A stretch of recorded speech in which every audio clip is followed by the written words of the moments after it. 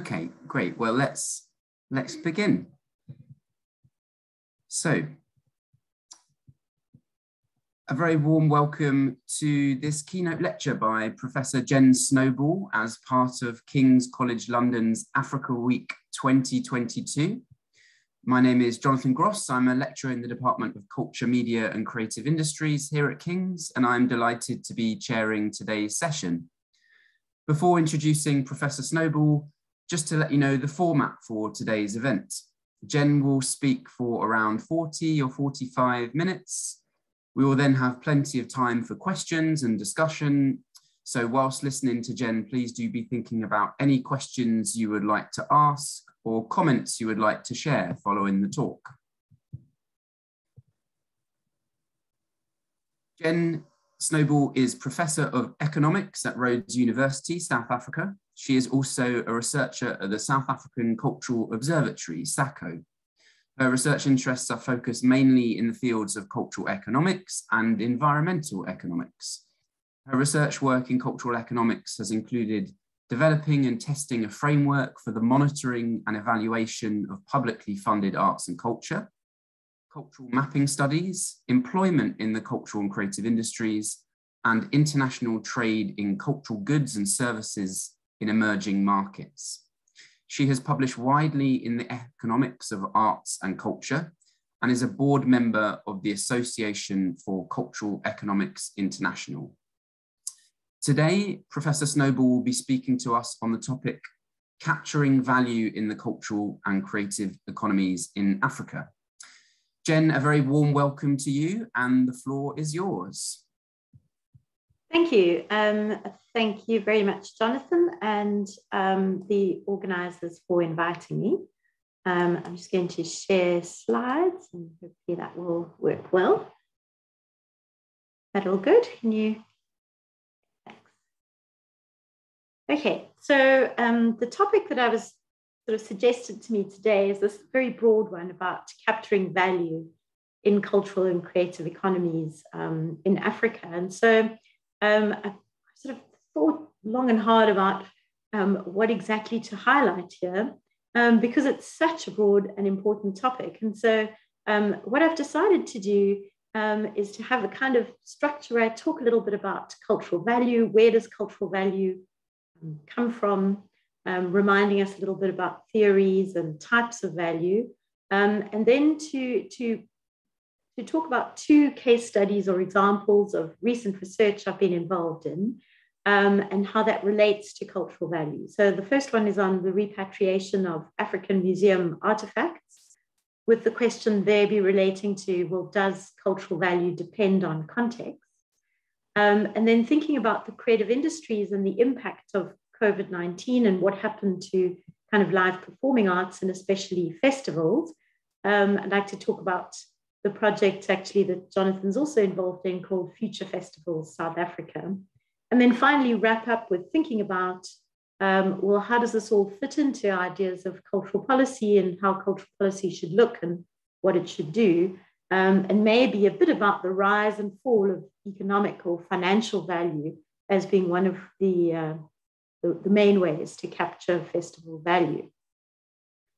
Okay, so firstly, the question that I ask myself is how does culture come to be recognized as valuable? And of course, as you all know, it's about meaning and meaning that flows from identity.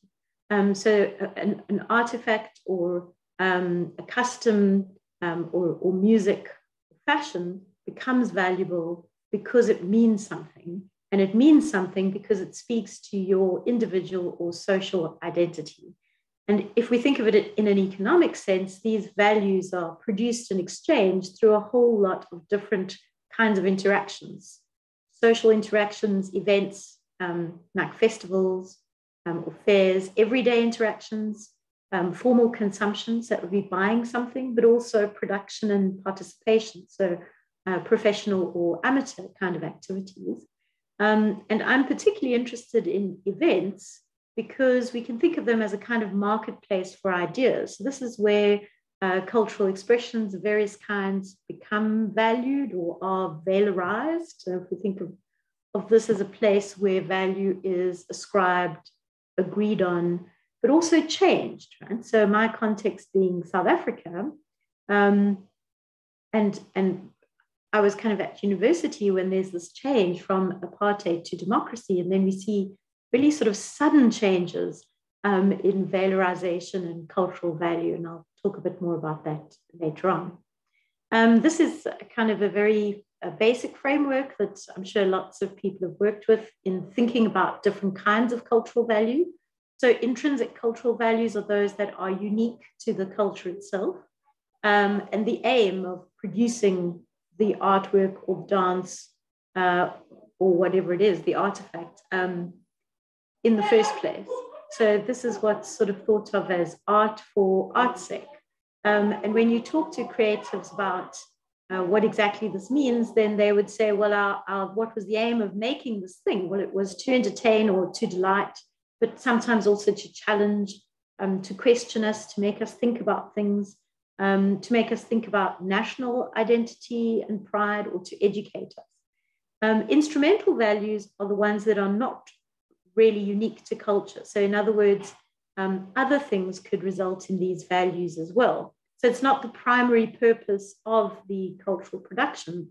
So an example could be, well, tourist spending relating to attending a festival that feeds into economic growth and development and employment, or infrastructure investment, or enhancing the image of the country or of the city that might be hosting this cultural event. And then what I find quite interesting is, where does social value fit into this, right? So talking to some creatives, they would say, well, social values are really instrumental as well. Sport also provides feelings of unity and pride and so on. And so that you should see them separately. Some economists think that they are actually intrinsic. That's one of the main values of the creative industries. So I try to draw something that kind of captures this, and I've put social under the instrumental. So instrumental values would be the economic values broadly understood as impacts on the economy, social values relating to that feeling of national identity, pride, social cohesion, and so on, and intrinsic values being those kind of personal art for art's sake values. And when it comes to thinking about these, the reason that I think the economic value has got so much exposure and use is because it's easy to measure. It appears to be objective, and it's quantitative, right? Social values are still measurable and to some extent objective, and you can measure them using quant and qual, but intrinsic values are really the hardest to measure. Right? They're very difficult to put some kind of a value on, and they're subjective. And so I think that we've kind of defaulted to the economic quite a lot in some ways, because this appears to be one of the easiest things to measure. And what South Africa has seen, which I'm sure is also true in other countries, is a shift or a change in focus from seeing the cultural sector as primarily related to intrinsic and maybe social values, to talking about the cultural and creative industries with economic values. Okay? And that's not necessarily a bad thing, but we do have to wonder whether these are complementary or if they're in competition. And so as we've had a rise in the importance and the sort of policy focus on the creative industries, has this taken away focus from social and intrinsic values? So are there trade-offs? Some economists would say no, right? So we can use that kind of concentric rings model at the bottom there. So in the middle, we have the kind of very high creative content core activities. So we'd have things like music and performing arts. And then as you move out, it becomes more commercial. So you would have things like crafts and jewelry and fashion and advertising around the outside. But the idea would be that they're nevertheless drawing very much of their inspiration from the core. So there's some who would say, no, these things are related. And then others who would say, well, yes, right? Because from a policy point of view, putting too much emphasis on economic values puts the cultural values at risk as well, right? And that's because if you're thinking of it as subsidy for the cultural sector, then your trade-off or your return, shall I say, is public good and social good values. But if you're thinking of it as investment in the creative industries, then you might expect some kind of much more monetary-based return. Right, so culture and development in Africa. African policy has incorporated culture into development discourse and planning for 40 years or more. And we can find indications of this in the Organization of African Unity, which became the African Union, in various plans of action. And you can see that quite early in the early 90s, we have the Dakar Plan of Action that starts talking about the cultural industries for development, and the Nairobi Plan of Action, which focuses very specific on cultural and creative industries. So in terms of the economic, the social, and the political objectives of the African Union and African policy discourse, the cultural industries and the cultural sector are very integrated into that. There's been some criticism of these plans in the sense that they haven't really all been implemented as much as they could be. And there are also commentators who are saying this is too narrow a conception of the value of culture in the African context. And we need to think about it in a more diverse sort of way. But nevertheless, there's quite a strong policy discourse around cultural and creative industries. So in order to sort of think about all of these things in a more concrete way, I'd like to talk about two research projects I've been involved in. And the first one is about the repatriation of African museum artifacts, which may be held in foreign museums or museums outside of Africa, and why this is important. And this comes back very, very much to identity, right? So in the South African context, it's about reconstructing identity through decolonization and a re-understanding of African heritage and African stories and artifacts. And this has resulted in sort of renewed interest in the role of museums. So what is the role of the museum? It's seen as one of the driving forces in the African Renaissance, in the African Union documents. And then also recent debates about around the Black Lives Matter movement has increased sort of social pressure on Western museums that hold many of these cultural artifacts to return them. So I suppose the revitalization of this debate, which has been there for a very long time, came when President Macron was addressing a group of students in Burkina Faso in 2017. And he said, "I cannot accept that a large part of cultural heritage from several African countries is in France. There are historical explanations for that, but there are no valid justifications that are durable and unconditional." And I think the scale of the location of the artifacts is really quite astounding. So in the report that he commissions afterwards, we see that there's like 80 or 90% of cultural artifacts or heritage that were originally in Africa that are now in foreign museums.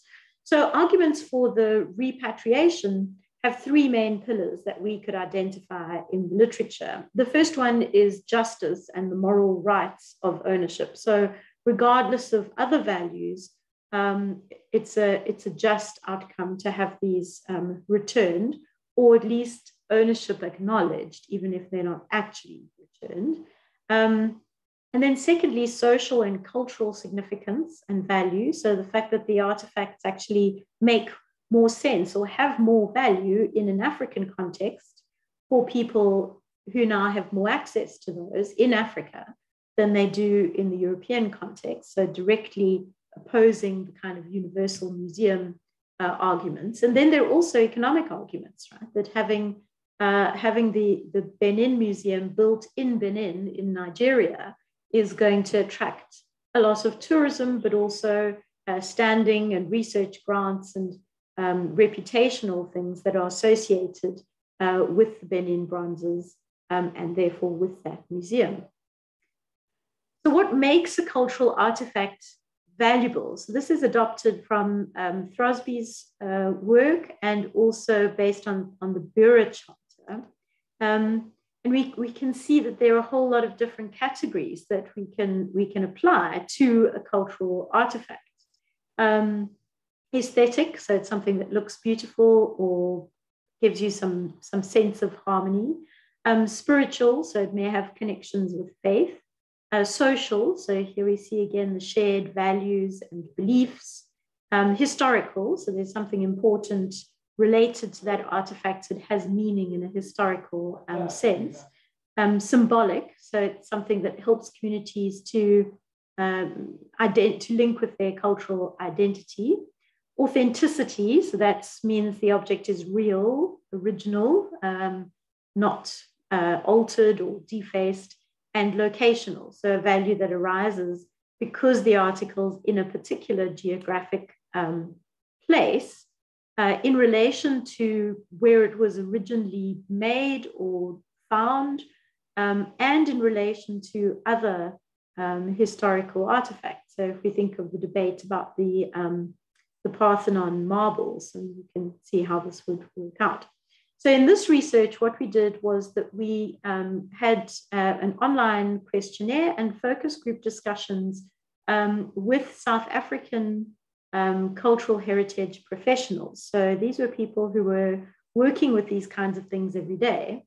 And we discussed a whole lot of different artifacts, some of those that I've been showing you in the slides, and tried to come to some kind of conception or idea of what makes something valuable in the context specifically of repatriation. So this was the question in deciding which artifacts should be the subject of repatriation. How important would the following characteristics be? Very important or not important on a kind of 1 to 5 scale. So you can see that overwhelmingly the historical impact or the historical value is kind of what most people think is what makes something valuable. So not actually the object in itself. So you can see that it gets, in terms of fame or beauty or its monetary value, that's not important. What's important is its historical connections, and then closely followed by what it symbolizes. So that's, again, connecting to identity and to what communities think of as valuable in some sense. Then uniqueness, right? Remember, these are cultural heritage professionals working in museums or in government organizations or as researchers. So uniqueness matters a lot in terms of whether you would want something back or not. And authenticity, so that it should be real and not defaced. But as we were talking through these results in the focus group, other things kept coming to the fore. And so there kept being the introduction of new kind of values and saying, well, it depends how it was obtained, right? So was this something that was bought and is now in a foreign museum, or is it something that was looted? So the context of its collection also came to mean a lot. And then when we talked about what would be potential repatriation options, what would be acceptable options, then the values that were sought became really important in determining what was acceptable. So, for example, for justice and moral rights of ownership, if that was the main argument for repatriation, then nothing would really work other than unconditional return or sometimes legal return, with the artifact being sort of on permanent loan to the foreign museum. But nothing else would work. Whereas if you looked at social and cultural significance, then suddenly you have a much more sort of broader set of options. It could be a permanent loan, it could be digital repatriation, it could be touring, it could be mutually beneficial repatriation options. So, obviously the values are very much linked to sort of practical considerations. Nevertheless, although we're expanding our idea of what value is and how it works, the focus remains very much on the economic, right? And so this is a sneak preview of the latest mapping study that the South African Cultural Observatory has produced. It'll be launched on the 23rd of March. And this is basically the economics of the creative economy in South Africa. And you can see that we're tracking things like economic output, and so contribution to GDP, employment, so the number of jobs in the different parts of the sector, linkages to other sectors, so these are the multiplier effects. And then what we've sneaked in, which we haven't had before, is the Gini coefficient, so looking at the distribution of income across households, right? So trying to sneak in some social values there as well. And so you can see that you can measure these things relatively accurately, and it looks sort of value-free and unbiased. But of course, well, that's not really the story, is it? Because we get very excited about the economic impact of things. And I did lots and lots of economic impact studies for festivals and events and so on. And then we have COVID, right? So this is part of the results from a study done across a whole lot of African countries and put together by Bunketi Buze, who kind of tried to identify why it was that the creative industries were so badly affected by the COVID-19 lockdowns, and which parts of the sector were most badly affected. And you can see that, as in everywhere in the country, it suddenly, I mean, the world really, it became obvious that this was a very vulnerable sector in some ways, right? Which we'd sort of known, but during periods of fast economic growth, or at least economic growth, relative economic stability, you saw lots of information about how the creative industries were the drivers of innovation and economic growth and job creation. And then when you have COVID, you suddenly have this frightening precarity exposed. And that was because it's predominantly an informal sector in African countries. So even in South Africa, which is one of the most industrialized African countries, there's a much higher proportion of informal workers in the creative industries than in the other sector. And that meant that they couldn't apply for government support. So the small amount of government support that was made available was not open to people working informally who couldn't show, for example, that their contracts had been cancelled, or that their employer had said, we can't employ you anymore. There's also a high proportion of freelancers. So even where people were formally registered and were taxpayers and had documentary evidence of their work or their firm, they tended to work on these short-term contracts. And that's probably a worldwide phenomenon. So come together around a specific project, and then when the project is finished, the team breaks up. Now that meant that it was very easy to cancel, postpone, or just wait until the end of those short-term contracts. And also the freelancers who generally are employed in that way. Companies are very small size, so you might have a company of maybe 2 or 3 people. Even big film companies who have high turnovers tend to have a very small sort of permanent staff, and then they pull their specialist team together around a specific project. And for some parts of the sector, mandatory face-to-face consumption and production. What we tracked in our mapping study, so we have to say this doesn't all look great, is that the creative industries were hit harder in general than the rest of the economy because of these kinds of modes of production. So we can see that the creative industries growth rate is pretty volatile. When the economy is doing well, it certainly can grow faster. So that would be in around 2017. It's growing faster than the South African economy as a whole, but then it takes a serious nosedive and was in fact slowing down even before COVID hit. The same thing with occupations. So cultural occupations are much more volatile than occupations in the rest of the country. This is based on national sort of labor force surveys. And you can see on the bar graph on the right, the blue bars show you the change in kind of non-cultural occupations, and the red bars show you the changes in cultural occupations. And you can see that in Q2 of 2020, so that's when we went into hard lockdown, there was a drop of like 30% of people who said they were in cultural creative occupations, whereas it was only around 14% of people in non-cultural occupations.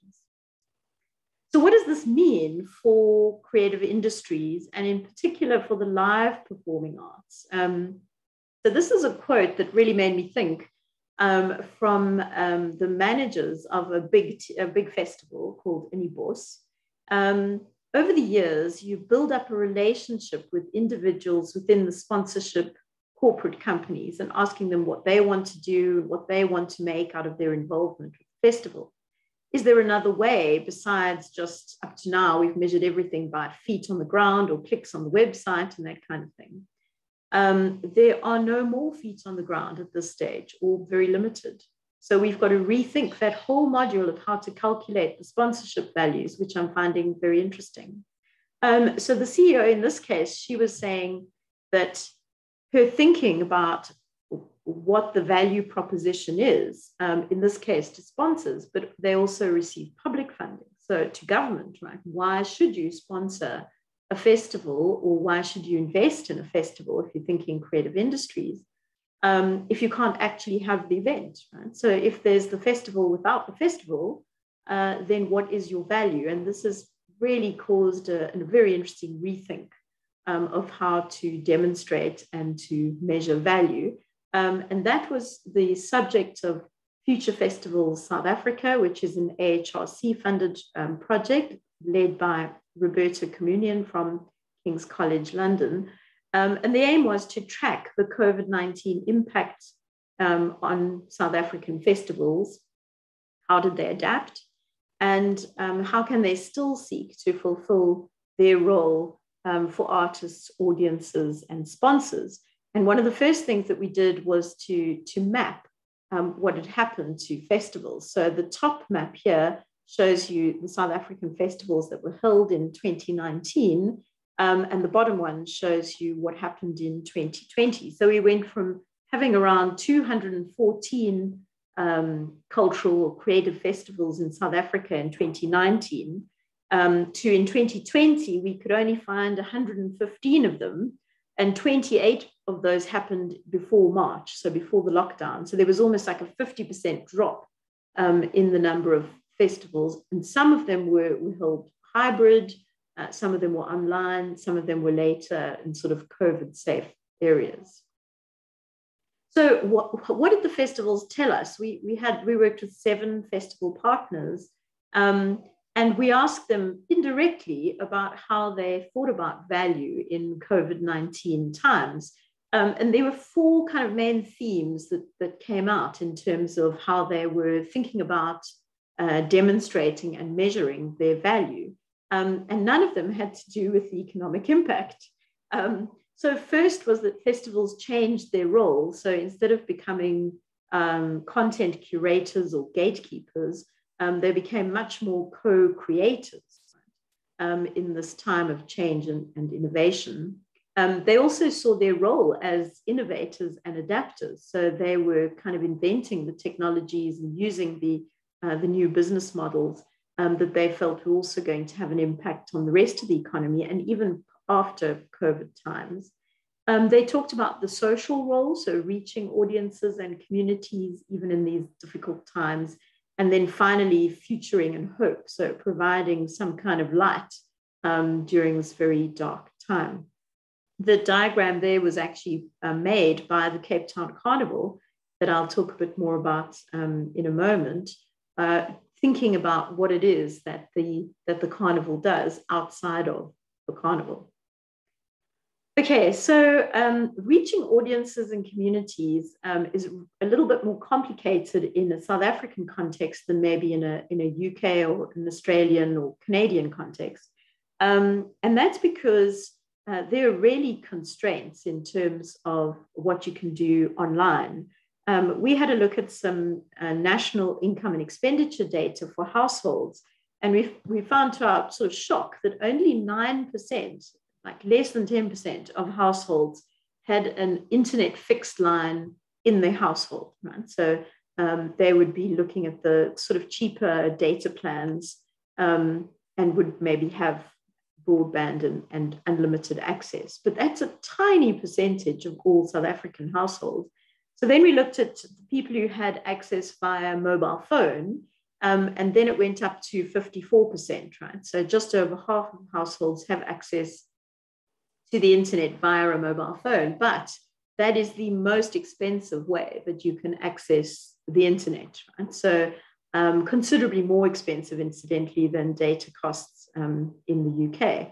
So that really constrains whether you can reach audiences and communities effectively, even not thinking about the digital divide, right? So the fact that some groups are just much more confident and comfortable online or using digital technologies than others. So to try and overcome this, some of our festivals really pushed out the boat in terms of their new ideas. The My Body, My Space festival ran the whole festival on WhatsApp. It was absolutely marvelous. So they used that as a platform. And what they were doing was using the experiences of sharing health-related issues. So their original focus was around HIV/AIDS. And they then use that to make these very short kind of mini plays or mini interventions from creatives, which you could access via WhatsApp, which was a really relatively cheap platform. Buyele Kaya, who's usually a festival, means coming home. So they're normally a festival that happens around Christmas time, when the migrant workers come back from the countries, from the cities to the countryside for Christmas holidays. Then this was the sort of the first festival that they would have. They went for television broadcast because they just knew that they weren't going to reach the people that they were looking for online. And then the one I want to talk about a little bit more is the carnival without the carnival, right? Which is the 2020 Cape Town Carnival. And you can see their poster there. And just thinking about innovation, a quote from My Body, My Space: "We dream a lot, but we only move on things when we're pushed." So seeing COVID as pushing. The Cape Town Carnival was an interesting one for us because I'd just done an economic impact study for them sort of the year before COVID hit. Right? So it takes place in Cape Town, which, as you may know, is the second largest city in South Africa. It's got 3.7 million people, an unemployment rate of 24%, which is actually quite low in the South African context. Most people in formal housing and a mixture of different cultures and languages. A big international and local tourism cluster, and then they're a design capital and known as for their film industry cluster. So they're quite an active city, I'd say, in terms of the creative industries. The carnival goals were to have a world-class event that is safe and well attended. Right? So that was their first goal. But the way that the carnival was put on was that they saw social cohesion and skills building as a big part of what they do. So they work with community groups, local schools, particularly in disadvantaged sort of areas, poorer areas in the Cape Flats, throughout the year to design their float, their costumes, and to choreograph the performance or the dance that they do at the carnival. And to assist them, they employ professional set designers, choreographers, and costume makers to work with the different groups in order to make the carnival happen. So they have this behind the scenes really big kind of social cohesion, networking, skills building program. But for most of what the city saw was a one-day event, right? So it's free entrance. The year that we looked, they attracted around 45,000 audience members or crowd, if you like, and they had nearly 1,400 parade participants. And as you can imagine, that had a certain economic impact on the city, and it was really the numbers that they were looking for. So then in 2020, the lockdown happens just before the carnival event itself is going to take place. So there's complete cancellation of the main event and no possibility of rescheduling it or doing a smaller things or anything like that. It was just from gearing up to have this thing to absolutely nothing. And so I assumed that that would be complete disaster. But in fact, it wasn't. So when we talked to the CEO, she said, well, the thing is that the events, the cherry on top, there's no question about it. The carnival parade is the icing and the cherry and the balloons and the champagne. But if we had to only have the event and not the other stuff, then it would have been devastating because there'd be nothing. But our purpose is social cohesion and development of arts and culture and job creation and training and all of that, which is really the stuff that's actually quite difficult and quite heartwarming. So what they did was that they said, well, we can still be true to our mandate. We can still have online training workshops. We can still have discussions, performance demonstrations. We can still support communities through food parcels and kind of outreach activities, even though there was no carnival event. And that really made them think about what exactly the values of that event were. I could talk a lot more about the Future Festivals project, but I'm keeping an eye on the time. So let me move on and maybe I can come back to some of those things again. Okay, so how does value and valuation feed into cultural policy? Well, in South Africa, we've had 3 white papers on arts, culture, and heritage since the end of apartheid, the 2013 one being withdrawn. And there's been a kind of a swing of the pendulum from focusing very much on the social and intrinsic values of culture to being almost exclusively focused on the cultural and creative industries. That was the 2013 one, which was withdrawn, to the 2017 one, which is kind of back to the middle, where both kinds of value are, all 3 kinds of value are accepted, and there's space for that, right? But there's still this sort of quite significant focus on the economic, and that's exactly the one that seems to have been disappearing during COVID-19. Part of the work of the South African Cultural Observatory is to help to demonstrate and measure cultural value in order to make good policy decisions. And so some of the work that we did was to come up with a kind of a relatively simple monitoring and evaluation framework for publicly funded goods in the first instance, or events, but also including privately funded goods and services. And what we tried to do was to say, okay, economic growth and job creation is part of it, right? But there's so many other indicators that you could be using in order to demonstrate your value. And we came up with these sort of 5 big value headings, and then underneath those some indicators. And the idea was that if you're a small local cultural dance festival, then you wouldn't report on all of these, right? You might focus on only 1 or 2. If you're a big national public art events, then you would probably include a wider range of these kinds of values.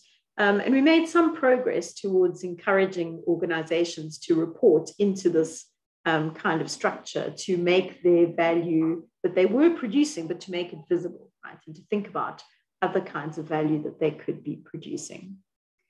More recently, we've had something called the South African Creative Industries Master Plan. And this is part of South Africa's reimagined industrial strategy, which identified important sectors in order to develop these master plans for.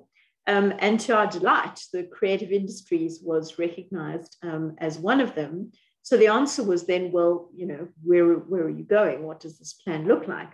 And so in thinking about this, we tried to do it in a sort of a whole systems way. So to have the base of our kind of strategy house resting on the environment where all creatives can flourish, and partnerships that foster creativity and transformation, where we have a much more representative sector for talent, and then to bring this together by looking at both demand and supply side, because one of the problems with our cultural policy has been a very heavy focus on supply side.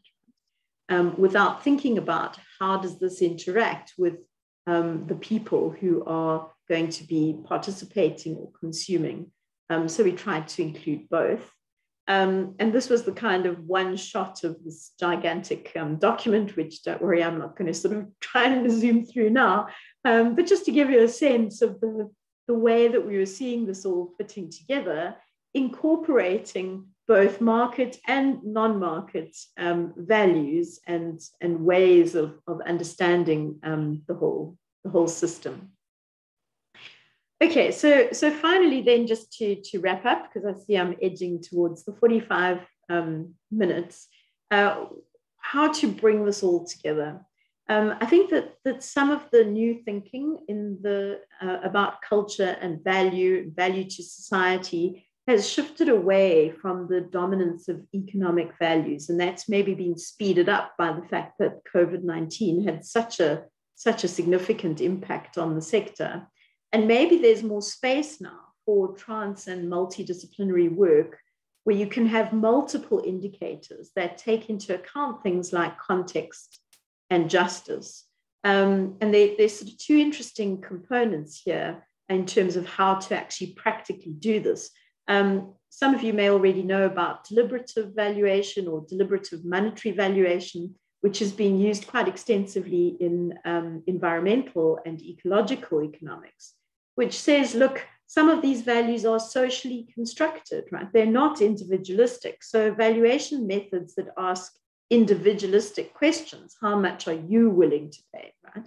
What activities are you doing, are kind of missing the point. We need to find a way of understanding shared social values. And one way is to allow a kind of deliberative process that leads to social learnings so that we can actually get a sense of, well, these are some of the differing views and the same views, and this is how society or a particular community values something. Haven't seen it used for in the cultural sector yet. So I'm really looking forward to that. I think it's going to be very interesting. And it'll take us right back to Throsby's 2001 work, where he says the problem with culture is that it is essentially social. And so when you try and use economic tools to value it, those are essentially individualistic, right? So it's about individual utility theory and choice. And so there's a kind of a mismatch there. So I think deliberative valuation might give us a really good conceptual and methodological framework to take some of these ideas forward. I was also recently looking at the Valuing Culture and Heritage Capital framework that was put out last year by DCMS. And I was kind of heartened by this, although it's very economic speak in the sense that we've got, discount rates and we've got a stock of capital that you invest in order to receive a flow of benefits. So, it's using the economic terminology, but it is thinking about things in a systems-wide way. So rather than just a very narrow focus on one aspect, like let's take cultural tourism and value that, right? This is, I think, a much broader, more sustainable way of thinking about those things. So I'm looking forward to seeing how this debate develops in the post-COVID era. Thank you very much. Thank you so much, Jen, for that very rich and wide-ranging keynote, giving us a terrific overview of debates around cultural value and their application within the South African context in particular. Thank you so much. I am now going to invite questions from our audience. You are very welcome to raise your hand if you would be happy to ask a question in person. That would be terrific to see some faces. If you prefer, you're also welcome to put a question in the chat box and we can relay the question to Jen in that way. So whilst you're gathering your thoughts, any questions, very welcome. It could also be a comment or observation if you prefer.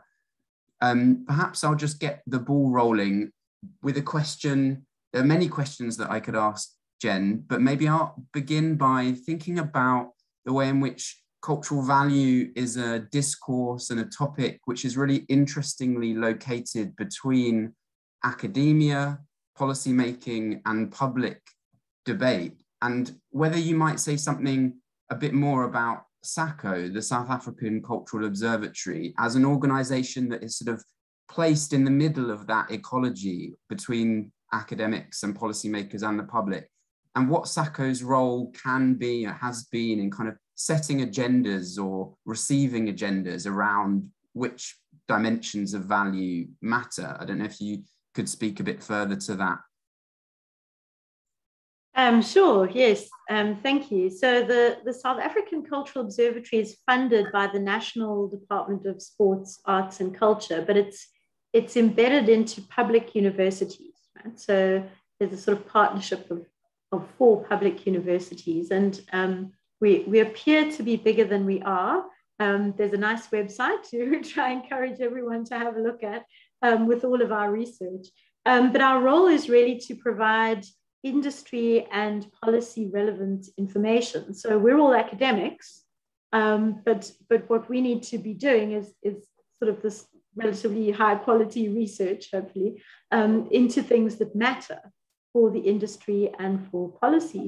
And that's been really interesting because it's brought sort of these 3 groups together. So we do workshops all over the country with creatives and arts managers and intermediaries and policymakers to find out what it is that they would like to know more about. And then we go and do the research and kind of report back. And we also can talk directly to national government, which is really, it's interesting. It's a privilege. It's a frustration. I won't lie. Can be extremely frustrating process. But you kind of get to see things from the point of view of the individual arts organization, as well as from the policymaker at regional level and at national level. And then you have your hat on as an academic as well. So it's a really interesting sort of space. It definitely keeps you honest. So if you know that you're going to be presenting your results to the people who are the real experts in the industry, then you really make sure that you've done your research very, very well. In terms of the agenda, we do have a certain amount of freedom there. So, for example, we've pushed for the monitoring and evaluation framework used by the Department of Arts and Culture in deciding which policies or which things to subsidize. We've pushed for a sort of more holistic approach, and we've done a lot of training around those kinds of things. We've provided tools for that sort of training. But in the end, you also have to take note of what the sort of political imperatives are. So the reason that we have the mapping studies is that we know that the department has to feed into bigger national policy, and the National Development Plan talks about the problems with unemployment, skills development, poverty, and low growth. And so you have to have, your department has to show somehow how they're contributing to those bigger picture things as well. Yeah. That's very interesting. Thank you, Jen.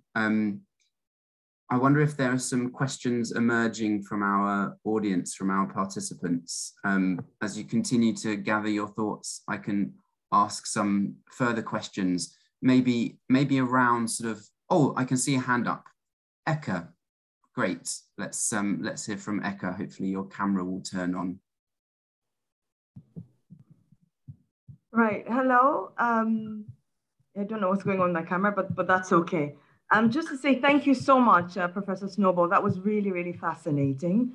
I'm really interested, your conversation about the repatriation, some of the results that you shared. I was quite keen to understand who you spoke to in that research, and if it's possible to delineate who prioritized various forms of value.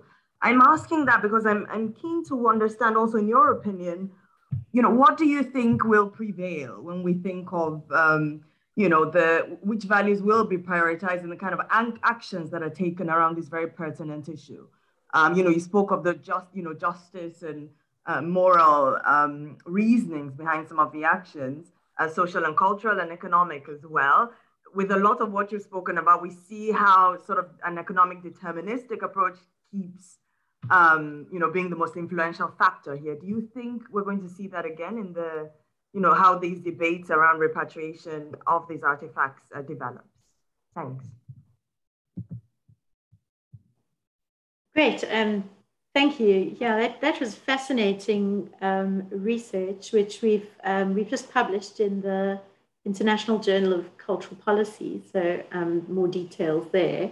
I can't really divide up the results by sort of very specifically who we spoke to, because people were quite reluctant to reveal their personal details. So it was an anonymous survey, but we asked people, what can you tell us your position, or at least the number of years you've been in your position, and that's why we followed up with a sort of a focus group to unpack those results a little bit more, as to try and understand it.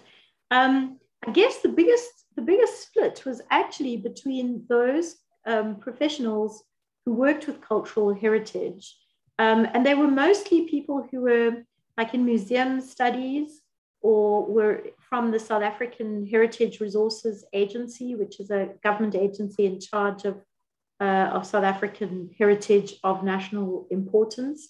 Some of them were researchers. Some of them worked in museums as curators or collection managers. Some were more on the fine arts side. So it was kind of a mixture of people who did this kind of thing in their everyday job. So I guess you could think of it as a sort of an expert panel. But the big split came between those people who did not want repatriation and those who did. And so there were arguments on both sides. So on the sides of those who did want repatriation, it was actually the sort of justice and moral rights of ownership, and then the issues around access, right? So education and social values, that were the ones that were most often commented on. And looking at the sort of international debates, it looks as though those are going to be the values that have carried the most weight. So in that debate, saying, well, we need to have this big museum because it's a way of attracting tourists and generating income, that hardly ever gets mentioned. And if you have a look at what they said was important, things that would attract tourists, like fame and monetary value and aesthetics, they didn't care about that at all, right? So that didn't come into it. They were really thinking about the kind of historical heritage, social value of these artifacts, or the justice of having them returned. And in the debates I've seen recently about museums that have decided to return artifacts, that's been the main thing that they talked about, right? That no one said, well, we think it's only fair that you get a chance to make some money out of this, right? That's almost not discussed. It's kind of, don't mention money, much more important things. Whereas when you looked at festivals, then the economic was there kind of all the time, right? So they've really bought into the kind of creative industries discourse. So in the museums, the museum artifact debate, I think it is going to be the moral rights, and it's going to be the social values linked to identity that is going to be the main thing.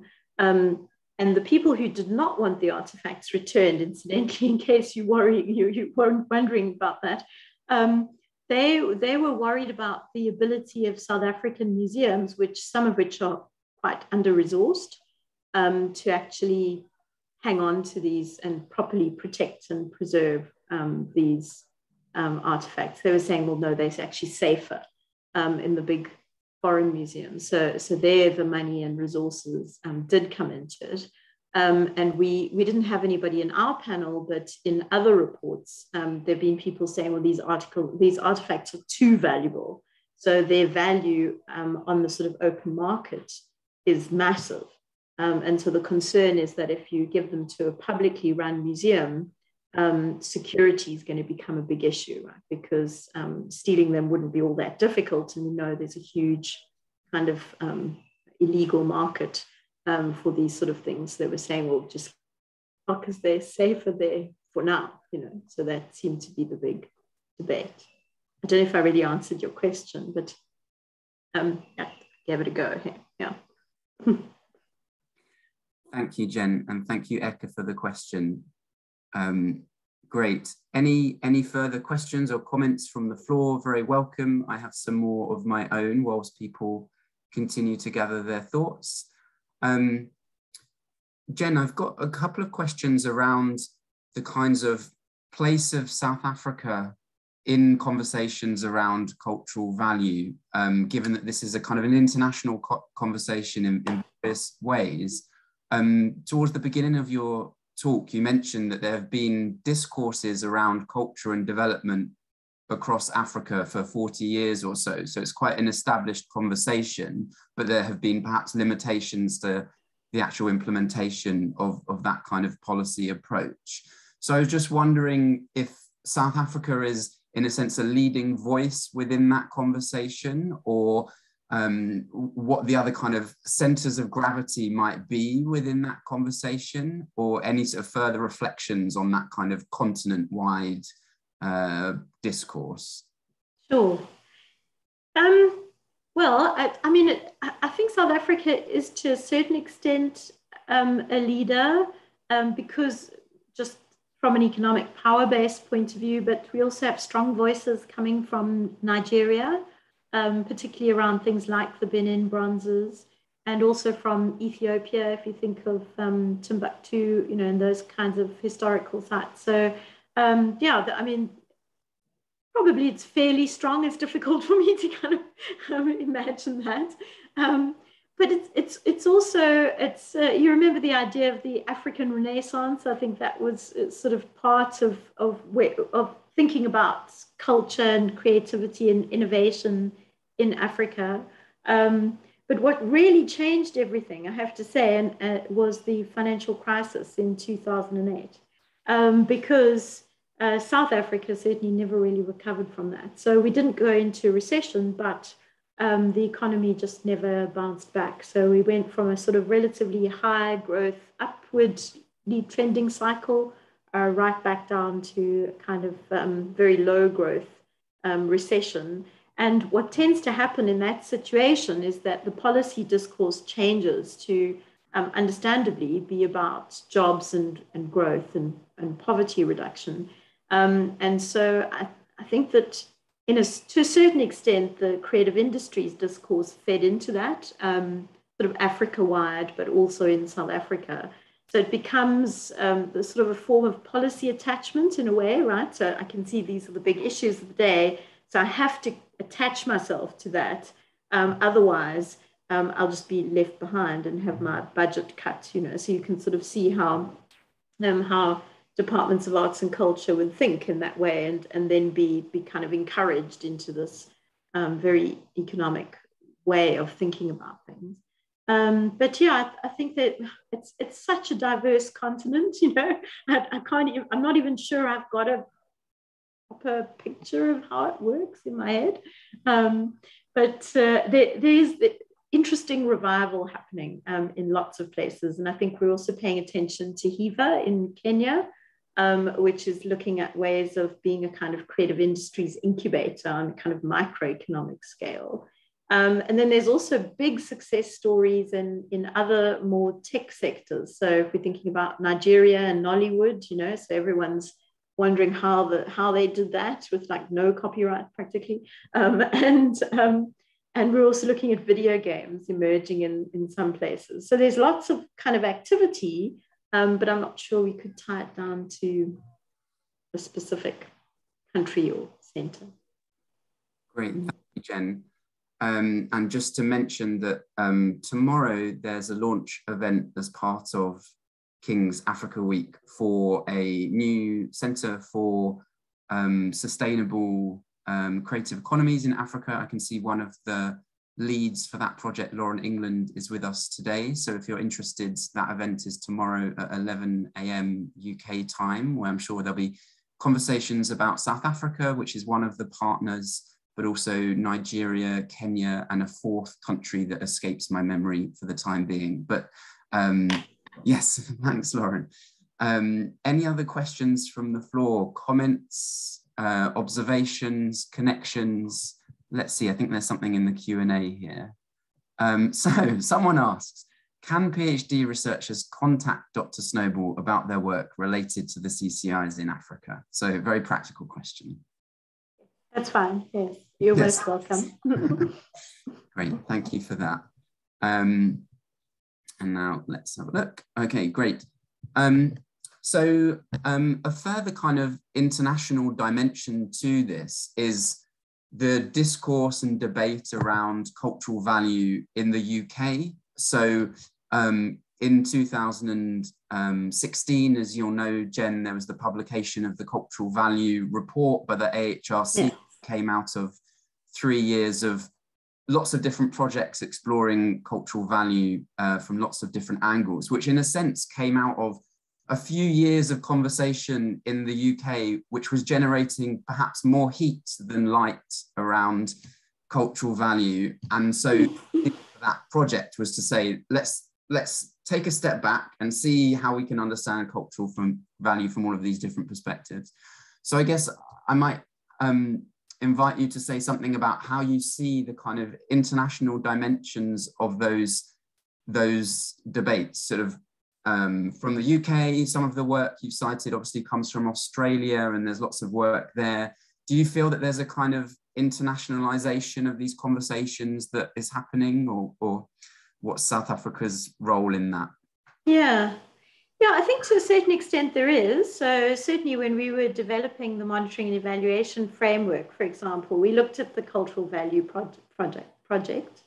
And I think that there are aspects of that are feeding into the sort of cultural heritage capital project. So more heat than light, I kind of like that one, right? So there were lots of ideas in the cultural value project, but very difficult sometimes to operationalize those, right? And so I think that the challenge is you generate the value, and then you have to demonstrate the value, and then you have to measure the value, right? So the value can be there, but if you can't demonstrate it, then you can't measure it. And if you can't measure it, then it's very difficult to find a way of incorporating it into policy. So I think that the new framework around cultural heritage capital is trying to say, okay, out of all of these values, how can we have a workable way of measuring this value to some extent, right? And no measurement's ever going to be perfect. And I think that that's another thing to acknowledge is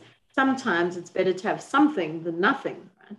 The problem with the economic valuation all over the world is that it's people think it's everything, right? Whereas in fact, it's only one aspect of whatever cultural event or museum or artifact you're trying to measure. One very small aspect might not be the most important, So I think that internationally, the debate is moving that way.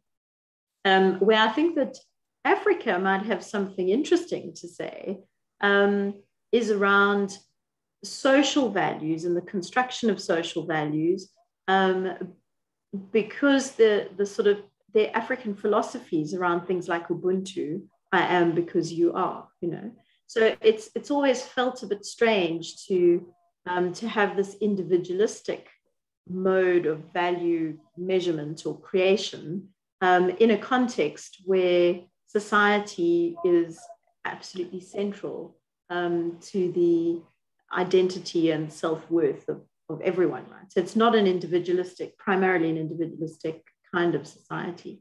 And so that's why I'm quite fascinated by the deliberative valuation methods, because I think those are going to be very interesting. And so I've seen some lovely examples of how this can be used for environmental goods and services or ecological studies.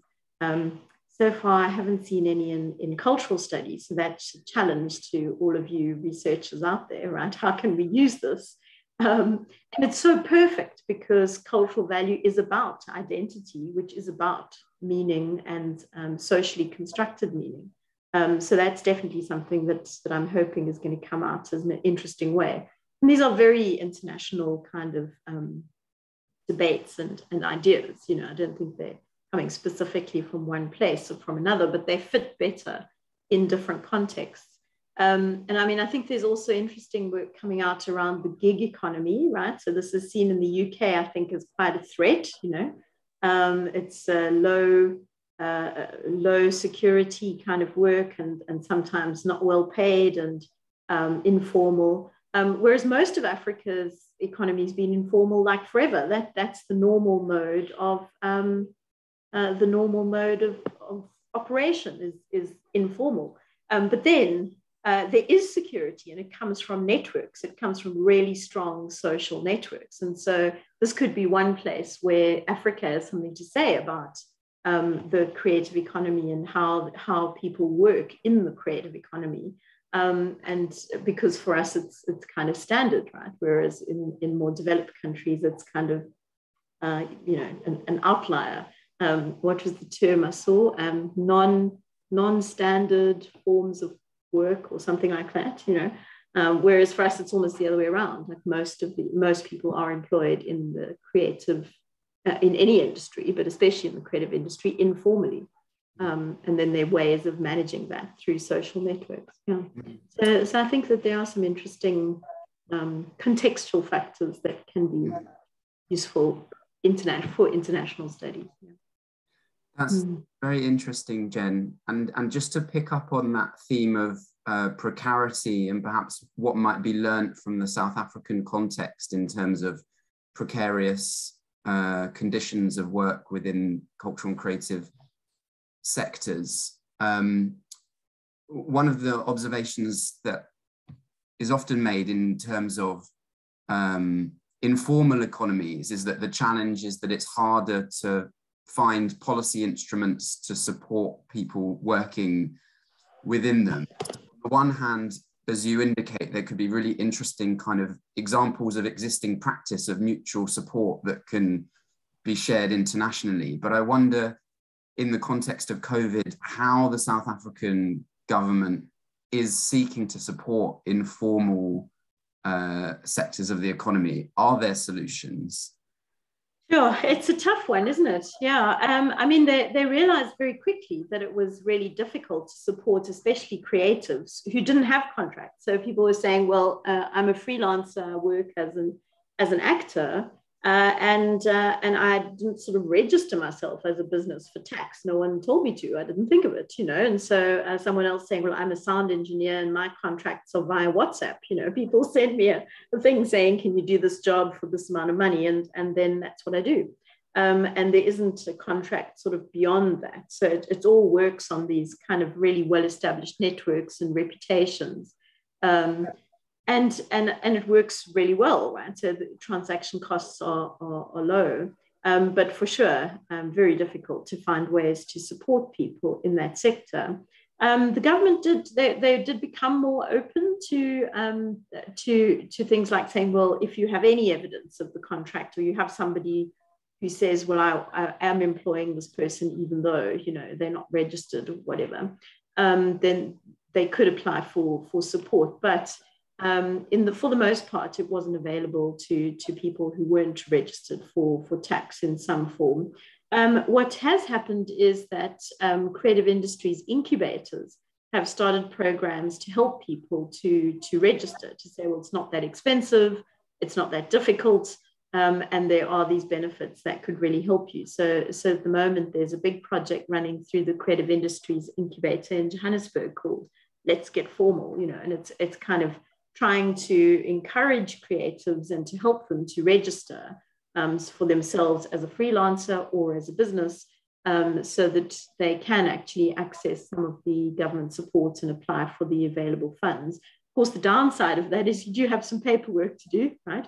And when your earnings are above a certain amount, you are liable for tax. And I think that because the people's earnings are quite erratic, they were sort of worried, what if I register for tax, and then people, how will that affect my my business viability and so on going forward. So I think there are still some challenges there, but they did find ways of working out, even in the informal sector, who needed support. Yeah. Great, thank you. It would be lovely to hear from one or two more people in the audience. I don't know if anyone wants to kind of share an insight into their own work in this area. If we have people in the room who either work in the creative industries or are studying the creative industries, anyone would like to share what their interest is in this space. All comments and contributions very welcome.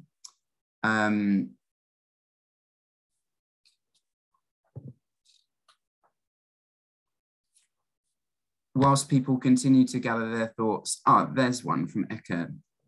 Jen, does your study on the impact of COVID suggest that moments of crisis can enable renegotiation of the overwhelming focus on economic value in thinking about value, i.e. giving greater weight to other aspects, e.g. social value?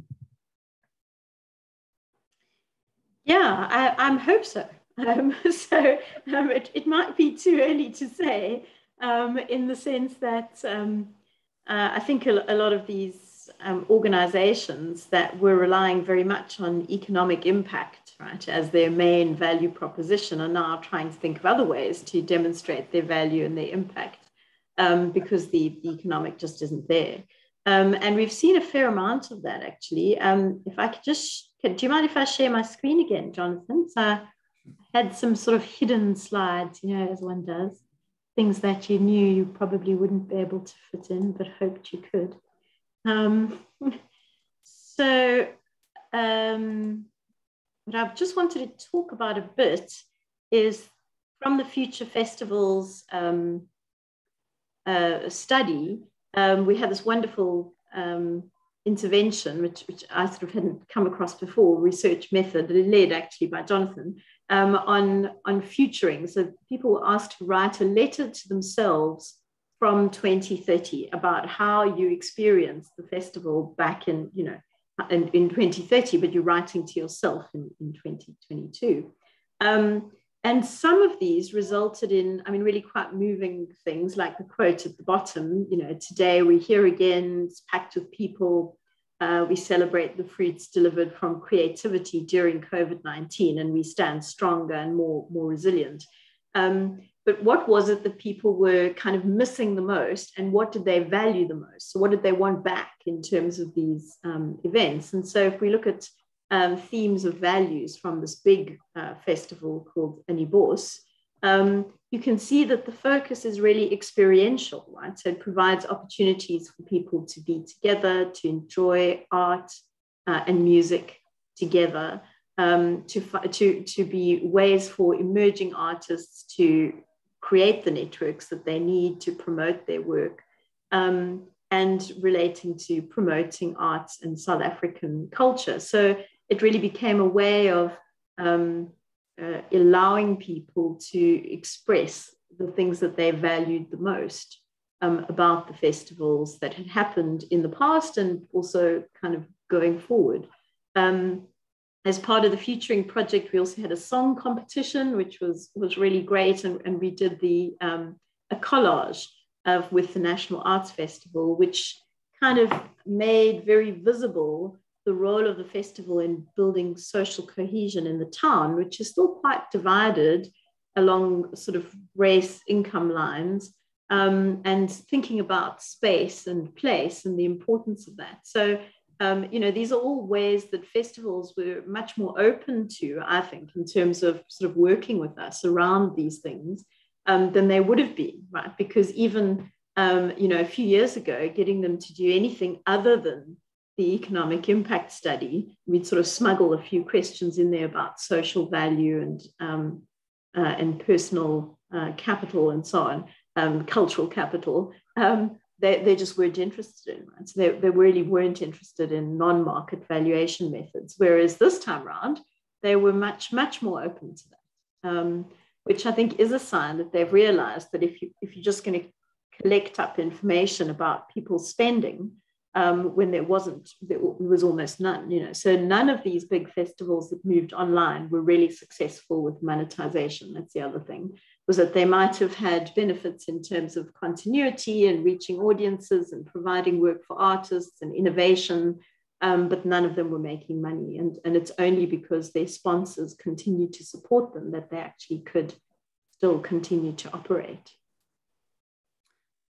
Thanks, Jen. Yeah, and great to have that image of the collage on the screen. We have a question here which asks, does your research look into the economic and professional support required to support the growth of CCI participants? Are accountants and lawyers equipped and tooled to support the formalization of workers? Yeah, great question. Part of the Creative Industries Master Plan is actually a sort of skills audit, right? So to try and determine what are the missing skills in the sector, and it's often that overlap between business and the creative industries that's missing, and that's because a lot of South African university education is still in silos to some extent. So if you go and do music and drama, at no point does somebody say, and this is how you fill in a tax return, you know, or how are you going to decide what ticket price to charge? You know, that's kind of not part of what studying music or drama or literature is about at most South African universities. And that is starting to break down and to change.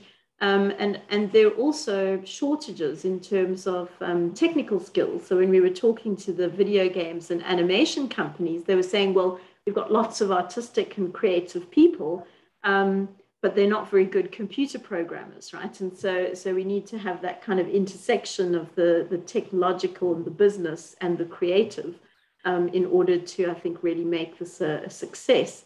So one of the things that's offered is that we have a government sector education training authorities, and they offer kind of accredited short courses within their sector. And so we're trying to kind of encourage them to meet some of these gaps, right, or to fill some of these gaps at a kind of post-school and higher education level. And then in the higher education system, some of us are kind of saying, well, you know, how about inviting a tax consultant or an economist to come and talk to students studying music or drama or literature? And equally, can we get your students to come and talk to our students about creative processes and innovation? So I think that, you know, there is some work that's happening to break down those kinds of silos. In terms of specialist sort of creative industries lawyers, they are very few and far between, or accountants, you know. So I was lucky enough to find an academic one in Professor Inyana Nwauche, who's a creative industries copyright lawyer, and that's his job. And he worked with us on the repatriation of African artifacts. So he was, yeah, he was, but he's a rare beast in terms of skills profile. Yeah. Thanks, Jen. We actually have another question related to skills, but at the level of organizations rather than individuals. So Lauren asks, thinking about the measurement processes, do arts and cultural organizations have the skill sets to do this and evaluate their work effectively? Or does it require organizations like SACCO and higher education institutions to support this work? Also thinking of time and labor required to do evaluation and how this might be quite intense, especially if wanting to use more in-depth deliberative evaluations. Yeah.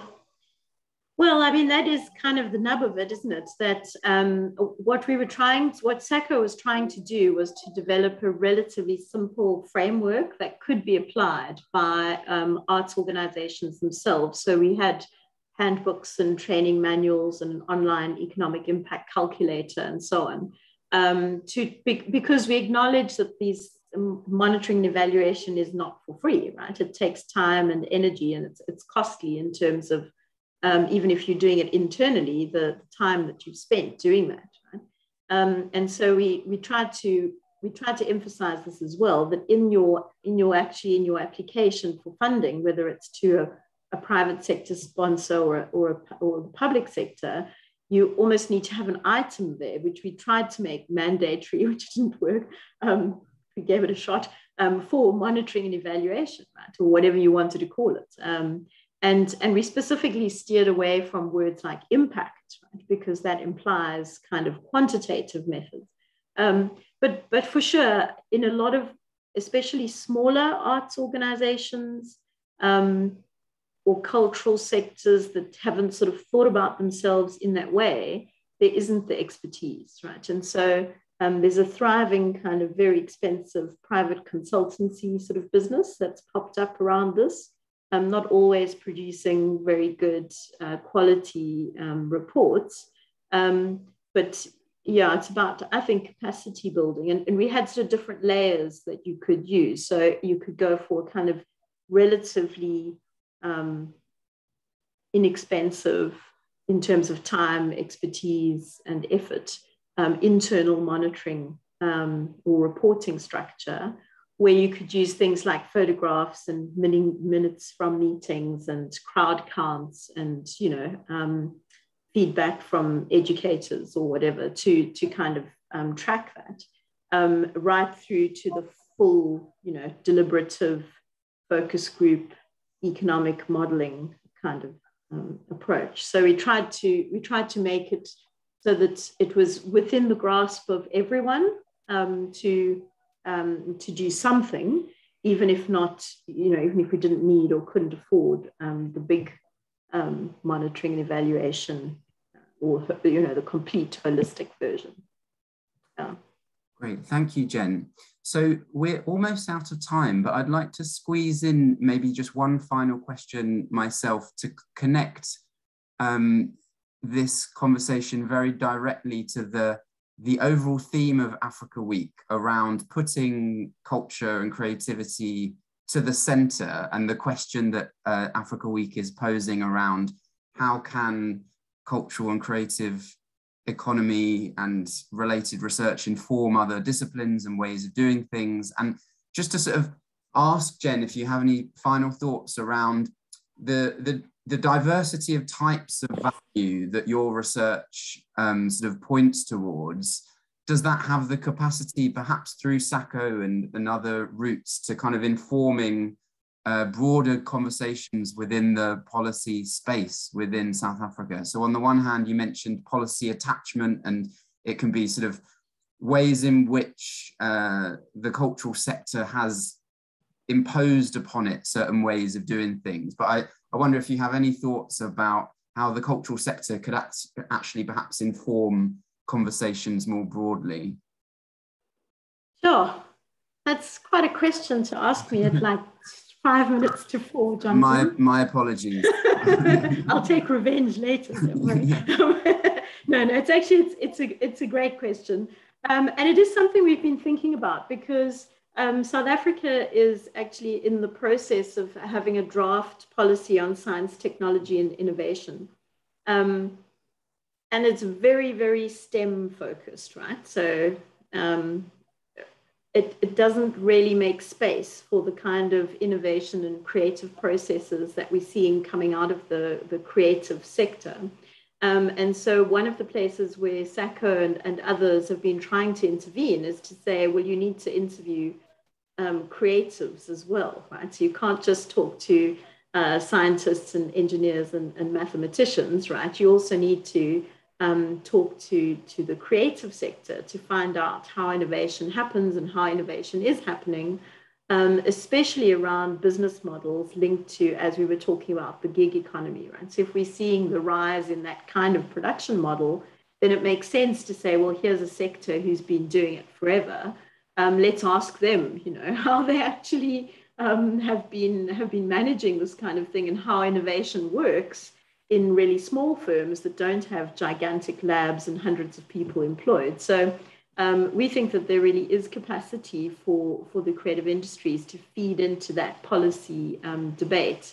And it's too early to say if we've had any success, but we've certainly had some conversations around shifting that debate to be inclusive of art, culture, and heritage as well. Brilliant. Thank you so much, Jen. It was an an extremely effective and concise answer to my big question right at the end there. Thank you so much.